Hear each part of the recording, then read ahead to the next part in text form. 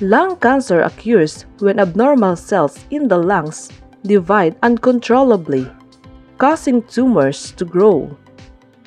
These are the tumors in the lungs. Cigarette smoking is the #1 cause of lung cancer. The other causes are secondhand smoke and gene changes.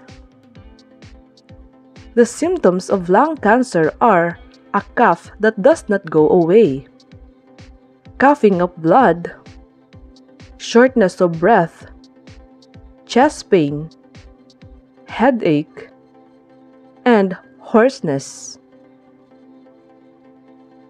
The best way to reduce the risk of lung cancer are not to smoke and to avoid breathing in other people's smoke.